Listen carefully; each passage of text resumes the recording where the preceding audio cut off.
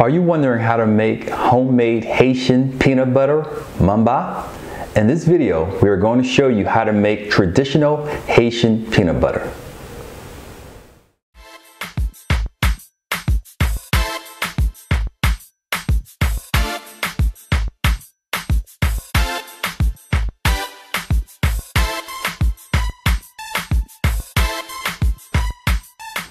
Welcome to Dinner Ideas for the Haitian Cook. I'm Samuel Valmay, author of Dinner Ideas for the Haitian Cook. On our channel, we teach you how to cook easy traditional Haitian recipes. If you are new to the channel, please make sure you click on the subscribe button.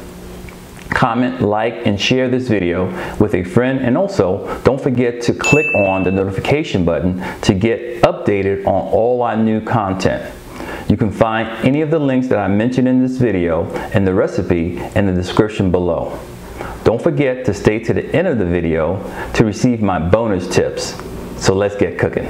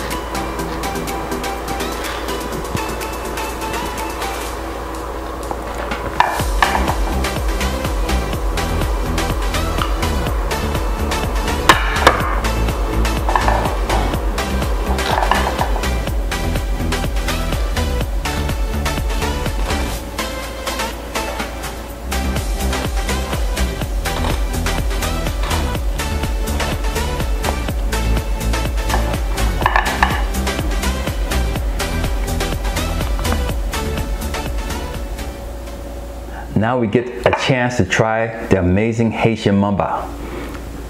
There it is.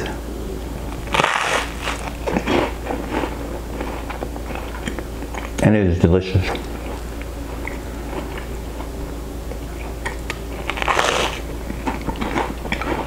Now for my tips for making Haitian homemade peanut butter.